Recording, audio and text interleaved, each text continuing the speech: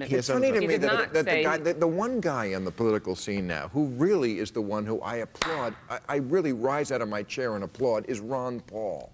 When it comes to this, he's the guy, and he just because he would let you smoke pot. Yes, he would. That's the only reason you like. That's Ron not Paul. the only reason. That's the reason. other reason is what he said. You know, he says things in almost every Republican debate where the rest of the people in the audience and on the stage look at him like he has three heads. And one of the things he says is, "We got an empire, and we should bring all the troops home." He's the one who is really in my heart on foreign affairs, not Barack Obama. You know, when this most spectacular case... Only a smattering you got on that bill. Yeah. You notice that? It was a small smattering. Because they're brainwashed liberals. Okay.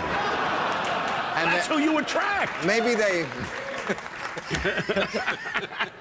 that's I'm sorry. Can I ask you a serious